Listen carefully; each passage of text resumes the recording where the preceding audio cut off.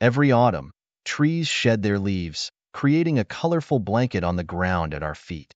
But what happens next in the life of a leaf? Let's explore the fascinating process of leaf decomposition. Once a leaf falls, it begins a transformation. At first, the vibrant green fades as chlorophyll breaks down, revealing the yellows, oranges, and reds underneath. This is just the beginning of the leaf's journey.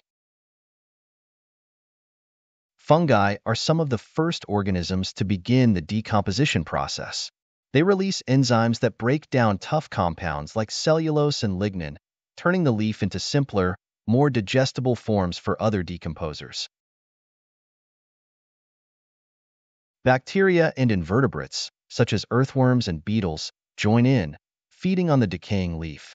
These organisms play a crucial role in breaking down the leaf's organic matter into smaller pieces, which further decompose into nutrient-rich humus.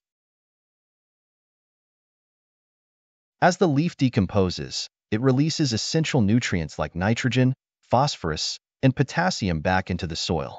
These nutrients are absorbed by the roots of plants, fueling new growth and continuing the cycle of life in the forest. Leaf decomposition is a vital part of the nutrient cycle, helping to maintain healthy soils and supporting the diverse ecosystems that depend on them. Without this natural process, forests and gardens would struggle to thrive. So, the next time you see leaves falling, remember that it's not just the end of the season. It's the beginning of a new cycle, where nature recycles and renews itself through the incredible process of decomposition. Thanks for joining us on this journey. Don't forget to like, comment, and subscribe for more insights into the wonders of nature.